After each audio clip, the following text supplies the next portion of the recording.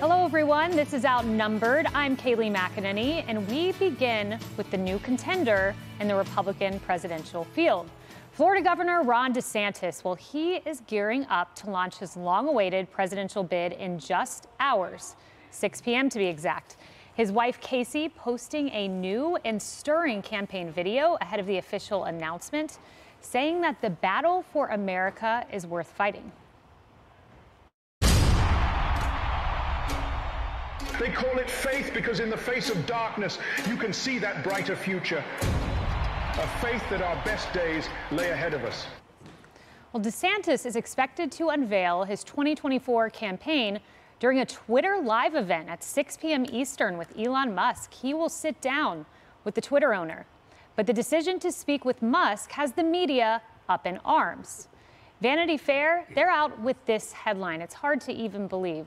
Ron DeSantis will formally announce his 2024 bid with Elon Musk because apparently, get this, David Duke was not available.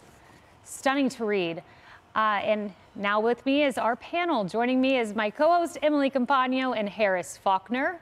Also joining us is host of Kennedy on Fox Business, Kennedy, and Washington Times opinion editor and Fox News contributor Charlie Hurt. Let's start with that headline about David Duke. I mean, they tried this with Trump. They're now trying it with DeSantis. Harris, I just want to take off some bills that people may not know that Governor DeSantis signed into law. Take a look at this. We'll pull them up. First, there was HB 7, which required the teaching of slavery and racial oppression and segregation. But in addition to that, we have, again, Governor DeSantis signed these, HB 1213, which required including the Ocoee Election Day Massacre as part of African-American history. HB 551, that's enacting stronger reporting requirements to make sure people are teaching African-American history. 1441 requires the building of a Florida Museum of Black History. And then there's one that enhances Florida's anti-discrimination laws. And that's before we even get to how well the Black community is doing in Florida economically and beyond. Yeah, and recently Florida rejected the College Board's new AP class in African Studies, and that's where you saw the fight coming abroad. But when you look at that list, this is a fight for politics' sake. Right. I mean, look at what the governor has accomplished in all of this. And a lot of what he's pushed against has to do with age appropriateness, by the way. I mean, who are you teaching this to? And do you have parents on board, so on and so forth? That's why the nation, by the way, knows who he is. And so when he gets in a little bit later, no, he won't have the name recognition that a former president had. But when you look at the other 6 in that group of 7 when he joins later today, it will be interesting. So what's the problem for the left? Well, you got to start to take them out early. And race is their favorite game. Yep. They went after Senator Tim Scott yesterday within seconds. You saw what co-host of The View, Joy Behar, was saying, oh, he's this, he's that. He doesn't know what it means to be a real black man in America. Like she would have a clue. Right. But this is the fallback. So you see people coming and you're going to take them out on that list of things that the tropes and the things that you know that will get people going in your party. I tell you, if I were Democrat, I'd be really angry right now. I wouldn't want to be represented by the Joy Behars of the world. No, I wouldn't either. Charlie, it's amazing what they try to do, but you laugh, as I do, because it's so patently ridiculous. Getting to tonight, big announcement. Senior official on the DeSantis campaign tells me that the message will include things like, things are upside down in America, sanity is in short supply, common sense has become an uncommon virtue, truth is under assault, but decline is a choice and success is attainable. That's pretty powerful. Yeah, and he's got a great message. Ron DeSantis has a great record to point to run on. I think it's going to be a very exciting fight between, in particular, between him and Donald Trump. You know, obviously, once the campaign gets into sort of full swing, I think we'll get a much better sense of how things are going to go. I always say this. Polling at this point is utterly ridiculous. There's no, the polls mean absolutely nothing at this point. But it is sort of interesting. You know, he has been running. He has been sort of trying to make his pitch to the American people, and his poll numbers. He's been to Iowa. He's been to and his poll numbers have not have gone in the wrong direction. So, as much as he has a tremendous record to point to back in Florida, he is extremely popular in Florida. And when you talk to people in Florida, they will tell you that the reason they love him is because he has done something that improved their lives in a very material, personal way. And so his challenge is going to be taking that enthusiasm and conveying that to Iowa or New Hampshire, all across the country, and to convince regular voters who haven't benefited from his policies in Florida of that. And if this election kind of comes down to, as I think it will, more about who's the best fighter, and Ron DeSantis has a good argument. But Donald Trump has a great argument on who's a great fighter as well. And so I think that it's going to be a very interesting next couple of months. And I think that we will have a much better sense of that. Yeah, and going toe-to-toe with Donald Trump on a debate stage, no easy task. Oh, yeah. That is a man who knows how to debate and get attention and get his message through, Emily. But looking at this is Matt Walking. This is with the DeSantis super PAC. Here's what he said. In the hours before his presidential campaign begins, Ron DeSantis is being attacked by Disney, ACLU, NAACP, Hillary Clinton, the DNC, Joe Biden, American Bridge. It seems like the Democrats are pretty scared. This is where they're putting their fire.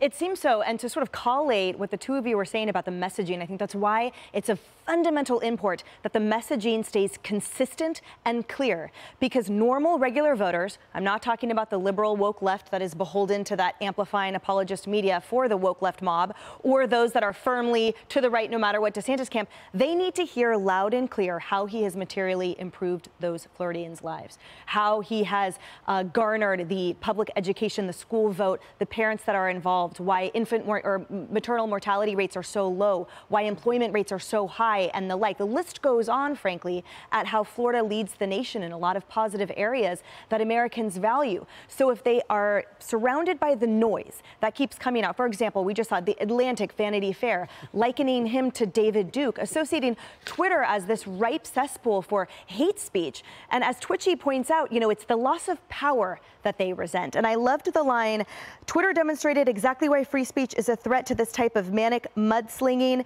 It's because they're mad they can't accuse conservatives of being hate-filled bigots without being factually checked by third parties. So I think the reality for those that have these sort of, analytical minds, or at least open minds, will see quite clearly, here's the message and which one resonates with me. But the flurry, to your point, Kaylee, the flurry coming out of the woke left and this administration, to me, represents the hive of bees after they've been poked by the stick. And now we're sitting back, enjoying them, freaking out, essentially. But the whole key is to remain consistent with messaging so that none of that dirt, none of that pig pen, pigsty obfuscates that clear message coming out of these candidates. I think that's exactly right. And Kennedy, how do you break through with, I learned some new facts today as I'm studying the state of Florida.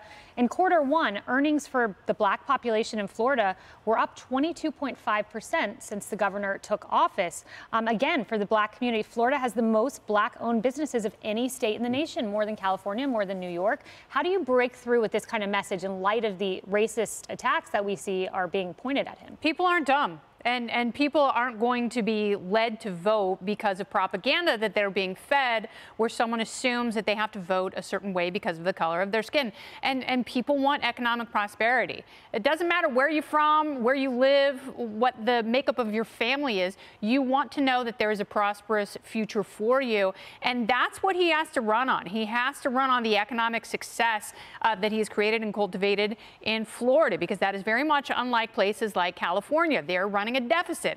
They've got a massive number of people who are leaving the state for the first time in decades in California. They see a net loss of population. You're not seeing that in Florida. 12%, and I learned this from Jonathan Hoenig on my show on Fox Business last night, 12% of all business applications are being filed in Florida. Wow. The black unemployment rate in Florida is only 3.9%. So he has to solve the Disney stuff, maybe let the culture war stuff take a backseat, and run on the economic message, because those independent voters that you touched on that aren't in either camp right now, they are most worried about the economy. Yes, well, 2024 is upon us. How exciting. And be sure to tune in to Fox News tonight at 8 p.m. Eastern Time. Governor Ron DeSantis will give his first television interview to our own Trey Gowdy following his big announcement. You do not want to miss it. Hey everyone, I'm Emily Compagno. Catch me and my co-hosts Harris Faulkner and Kaylee McEnany on Outnumbered every weekday at 12 p.m. Eastern, or set your DVR. Also, don't forget to subscribe to the Fox News YouTube page for daily highlights.